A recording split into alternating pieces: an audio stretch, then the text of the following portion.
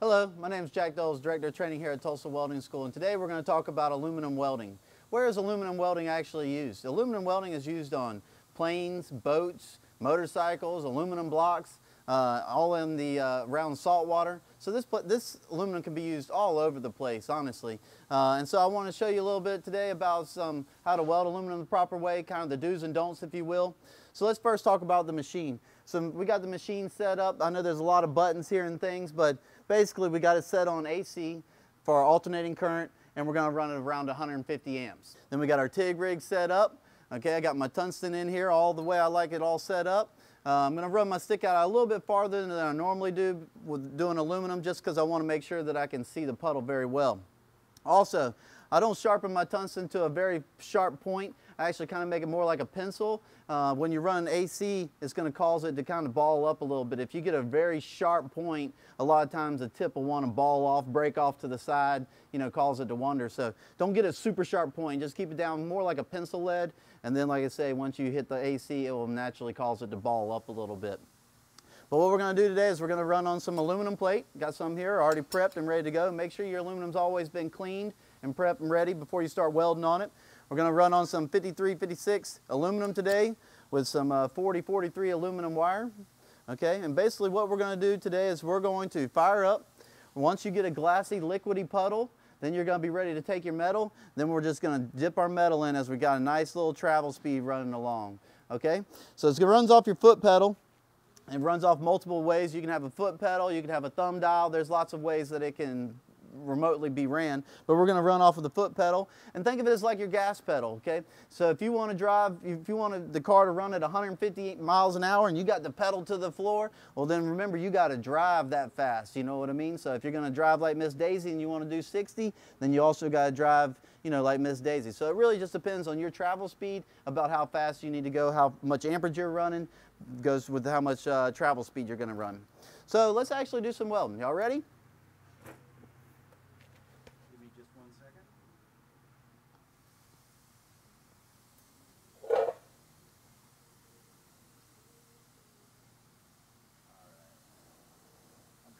All right, everybody good?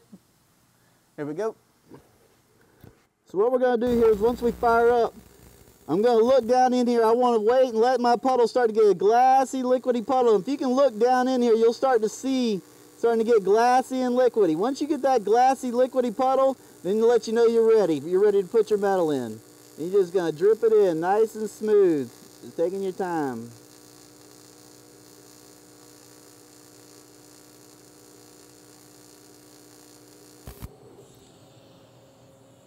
Okay, and that's how you run a nice little smooth bead. And we're going to go through today, and I'm going to show you a couple more good times, and then I'll show you the do's and don'ts, if you will, as when you're welding, what's not to do and what to do. So let's run another good bead here, and then we'll go into some of the don'ts.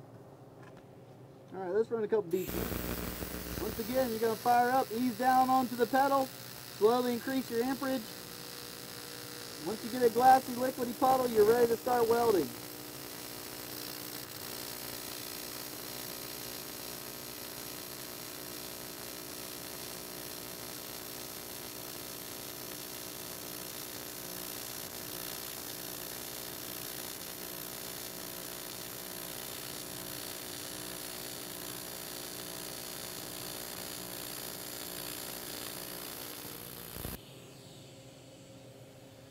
Okay, that's how we run a couple of nice smooth beads. Let's run one more and then we'll go to the don'ts. Okay, here we go. Like I say, slowly push on the pedal. As it stabilizes, as the arc stabilizes, you'll start to see a glassy, liquidy puddle. That lets you know the metal is ready.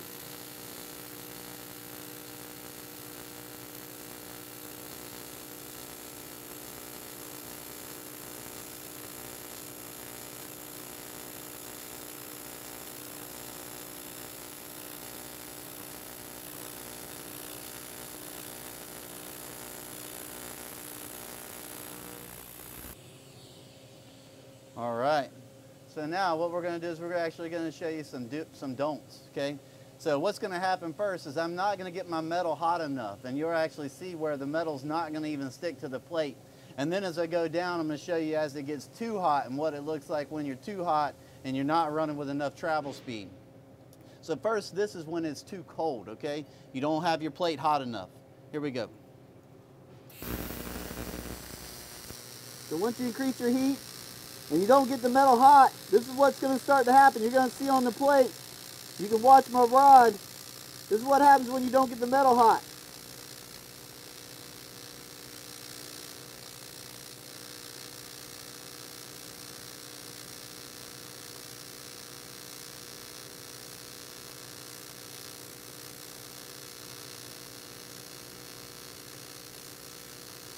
You can see it's not one that's spread out, crowning up on the bead real bad.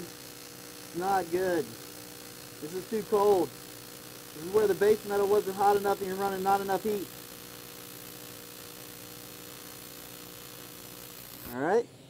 So those, you can see the bead, it looks terrible. It's all crowned up, built up on top of each other. I could probably knock it off there just because it's not really even sticking to the plate. So now let me show you what it looks like running it too hot.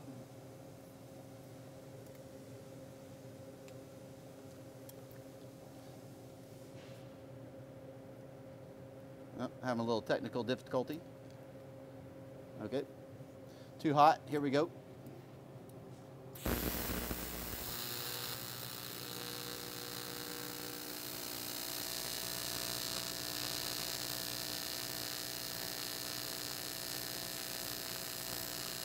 You can see the bead super wide, super flat, burning into the metal, basically just melting the metal away.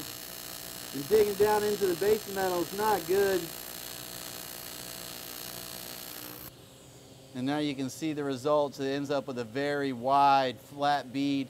It's burned through the metal. If we flip over this piece of metal here, you'll actually be able to see where I've actually ruined the metal here. I burned through it on the other side, and that's not good.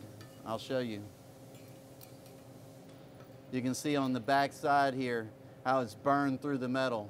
And you basically have ruined this metal. It can be fixed, but it's not good. That's what you want to try to avoid. This is overheating your metal, getting aluminum too hot, and it starts to burn through and blister your metal. So this is aluminum welding. I'm going to go ahead and show you a couple other laps and things just where you can see them. And then we will show you something else. Okay? So let's do a lap joint real quick. Let me prep my metal. Here we go.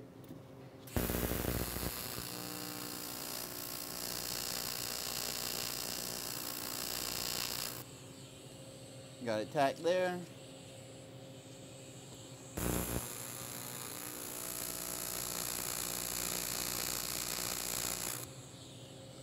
We got it tacked.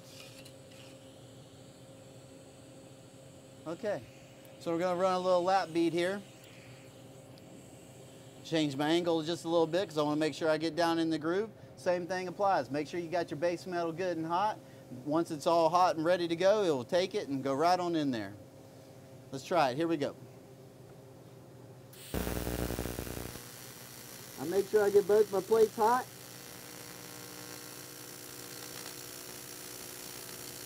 Once both plates are hot, put my rod in there and melt the rod in.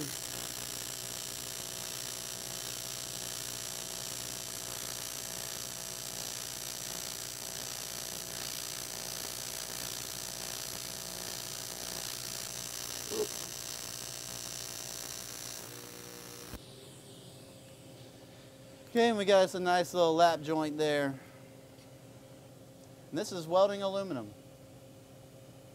Okay, so that was a little bit about aluminum welding. Obviously, this can be ran, you know, in many different positions as far as your verticals and T-plates and things like that. But this was really just a little tutorial about, you know, how to set up and how to run proper beads, the kind of do's and don'ts, if you will, of welding aluminum. So it's really just about learning the fundamentals I just showed you, and then getting out there and practicing. It's really about being underneath the hood, spending some time practicing it, and you can learn this as well. So thank you for watching today about aluminum welding, and looking forward to seeing you on next time. Thank you.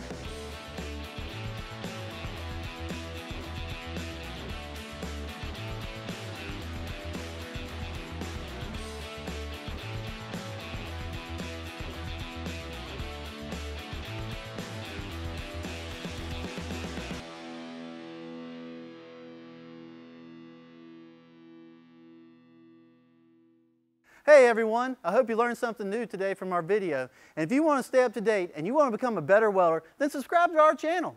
And if you want to watch the newest videos and the baddest videos of me welding it all up, then check this video out right here.